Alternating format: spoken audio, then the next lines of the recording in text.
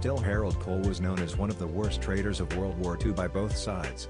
He was a conman who joined the French Air Force, then joined the Nazis when they took France, then betrayed the Nazis to feed intel the British, then joined the US Army, and then deserted.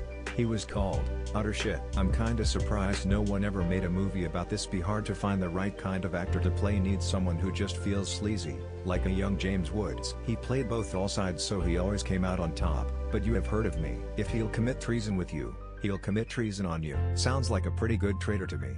Perhaps you can label him worst human being, but if the descriptor you're using him as a conman, he did pretty well it seems. Turncoat from hell. It was the best of slimes, it was the worst of slimes. Given his list achievement, I can't help but be impressed and call him a legend. Then utter shit Lamau. Well, that's quite the nickname he earned.